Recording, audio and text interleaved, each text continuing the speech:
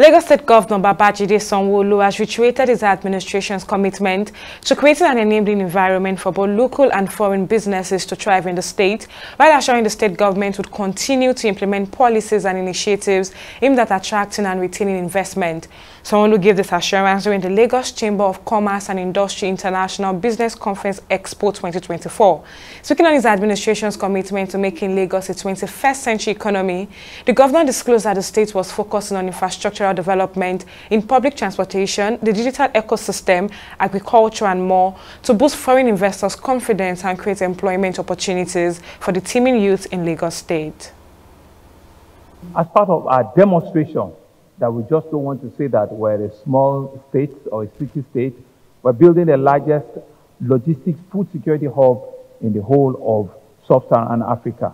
We see and we realize that we need to feed the over 20 million population that we have.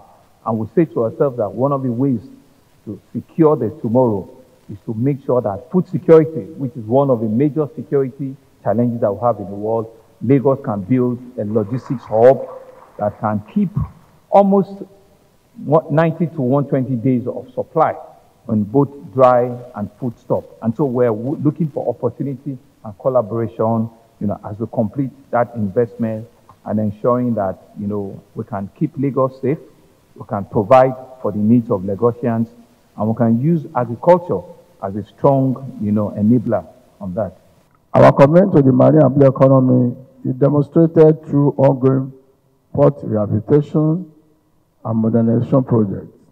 We are about concluding the procurement process for rehabilitation of Apapa and Tinkam Island ports. In addition to this, we are developing more deep sea ports, such as the Lekki, Badagry, Ondo, Burutu, and Snake Island seaports.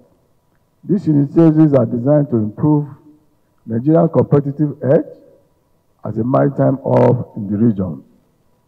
To further enhance port efficiency, we are introducing the single window system and the port community system, which facilitates seamless business transactions and trade documentation, reducing delays and fostering transparency.